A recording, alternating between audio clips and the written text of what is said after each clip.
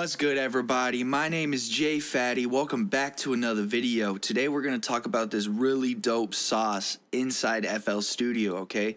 You can dump the score log. Now let me tell you what that means. So say you're playing some keys. We'll just play something here in a second, but you didn't record it, but you want to put in that pattern, but you don't remember what you played. You can dump the score log.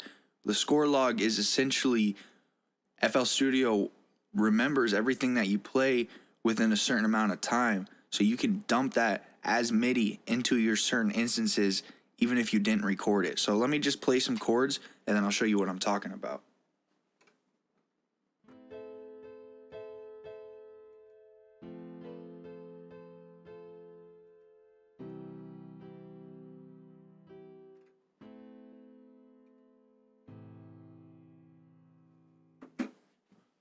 Alright, so since we didn't record that, I'm like, hey, damn, I really want to get that in here so I can mess with it more. I can actually go to the tools, dump score log to selected pattern, and then choose however many minutes ago. Let's just do the last 2 minutes.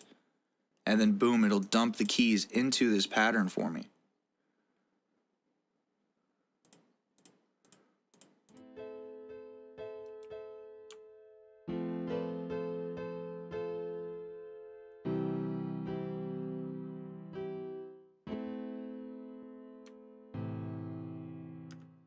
But yeah, I mean, I'd have to mess with it more towards the tempo and all of that, but that's what I played.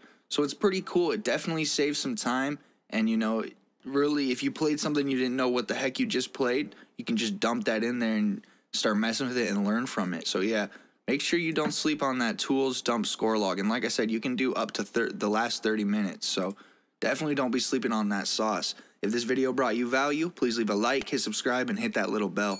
Make sure you stay safe, stay striving, and always be getting it. Much love, y'all. Peace.